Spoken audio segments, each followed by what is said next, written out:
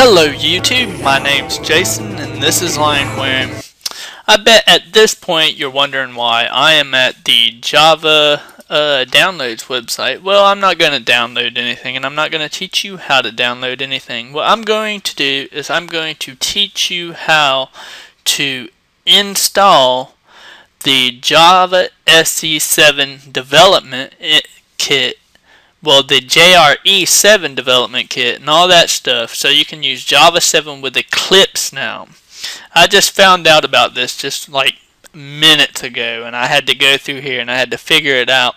So what I'm going to do is I'm going to teach you how to set this up, and what the first thing you need to do is go to Eclipse, and as you can see, Eclipse for Java 7. I put it right here. Just type in Eclipse for Java 7 and click the first thing. It's supposed to say JDT Eclipse Java 7 Support Beta Eclipsepedia or something like that. Go ahead and click that. And when you get here, it announces the Eclipse Java 7 support is no longer in beta phase. It has been integrated into the existing streams. So now we have this Java 7 in the Eclipse.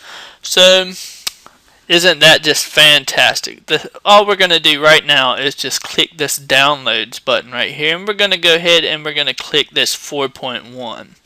I already have it downloaded, so I'm just going to go ahead and just download it. It should be a zip file and it'll be right down here. The next thing you want to do is you want to extract it to your well, actually, before I can do that, you need to click it, and then you need to come down here and you need to pick the one that's supported by yours, and I suggest you use this HTTP. I clicked on this one. This is the one I wanted, so I went ahead and I clicked it, and then I just chose the mirror that was closest to me, which was Georgia Tech Software Library. So I clicked on that one, or you can just click on this one right here. Whatever one, it doesn't matter, you're going to get the same content anyways. So go ahead and click it and save it, so it'll save right down here, and then come down up to your downloads folder and just go ahead and just right click it and extract it. And I want you to extract it to your computer, your program files. Program 86 times 86 if you're doing the 64-bit one, and just program files if you're doing it in the other one. And I just want you to extract it, and whenever you get it, it has this new interface to it. And whenever you first get into the interface, it's going to look something like this. And if you notice, I have this file, which was the Java 1.6, and this is the 1.7. But whenever you first get into it, I don't know if yours is going to act up like mine did, but I had to actually put the Java SE 1.7 JRE files inside of my my 7. So this file is set up for Java SE6, and this is set up for Java SE7. And the way I did this was whenever I went to File and I went to New Project, it come up like this, and now you can see it has the JRE7 one right here. But before you can get that right there, you have to go to Configure JREs. And whenever you click on this, it's going to this one right here will not be here, but this one will be. And what you need to do is go to Add, and then you want to do it as a standard virtual machine, and then just click Next. The next thing you want to do is you want to go to the directory, and you want to find your JRE folder. And whenever you're looking for your JRE folder, it should be in your computer, and it should be wherever your Java files are located. Mine are located in my program file by 86, and I just went straight into it like this, coming straight through it, and I seen the JRE6. Just click it, don't go any further than that, and just click OK.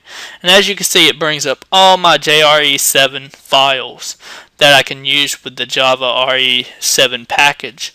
And then I just clicked finish, and it finished it for me. The reason it's not allowing me to click finish now is because I already have it installed into my file. So that's why it's right there now. So I'm going to just click cancel. You click finish, and Then I want you to, it'll have this clicked, and this is how you click your default JRE. The original one is JRE7. I want you to click on the well, the JRE6 is the original one. The JRE7 one is the one I want you to click. And then I just want you to click OK, and it should save it straight out. And then you can just go ahead and name your project whatever you want to name it. And you can go ahead and stick this to Java SE 1.7 if it's on Java SE 1.6. Just go ahead and put it on Java SE 1.7. If we put it on Java SE 1.6, this right here won't change.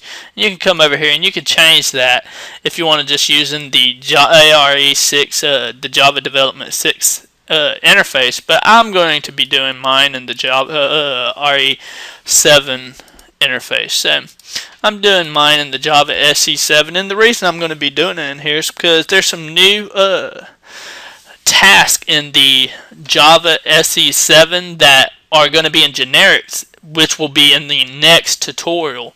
And that's why I want to go ahead and teach you how to set up the Java SE7 for Eclipse. And that's how we set that up. So I already have it created. I already have a project created. So you can go ahead and put that in there and finish it.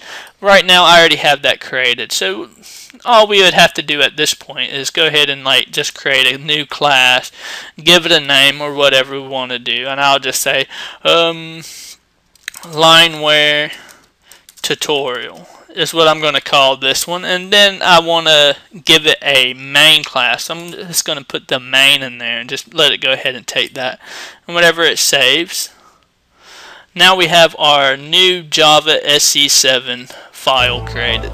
Well, that's all I'm going to go over in this tutorial. Thank you for watching. My name's Jason. This was Lineware. Please comment, rate, and subscribe, and have a great day.